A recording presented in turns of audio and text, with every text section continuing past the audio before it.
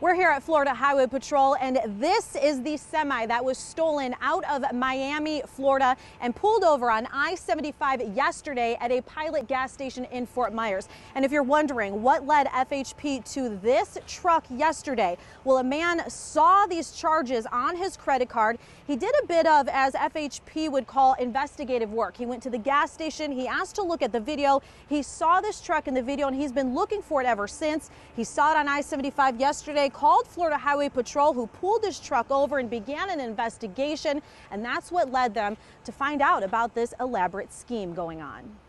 Troopers say the scheme Juan Hidalgo and Raul Torralba are accused of started with this, a stolen semi taken from South Florida. As you see, it's equipped with a couple large fuel tanks, which is standard on a semi-truck. Typically, these fuel tanks run around 150 gallons. What they've done with these fuel tanks is they've doubled the capacity. In other words, they took two of these tanks, hooked them together on one side, so now each of these carry about 300 gallons on each side.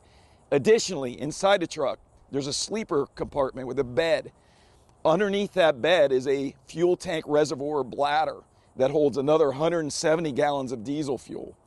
And what they'll do is they'll pump out this fuel, and they have a gauge, just like a regular pump, and they'll pump it and sell it to individuals that want to buy diesel fuel for whatever rate that they're charging. And to pay for the diesel fuel to begin with. And what they do with a skimming device, they will steal your credit card information, my credit card information, unbeknownst to us, and then they'll transport your credit card information, which is stolen, onto gift cards. And then they'll use gift cards to purchase the gasoline. Hidalgo and Torralba are now in the Lee County Jail as they face multiple counts of larceny, fraud, resisting without violence, unlawful conveyance of fuel, and grand theft auto. What they've done is they've defrauded, innocent people and obtained their credit card information and rang up tens of thousands of dollars in bills.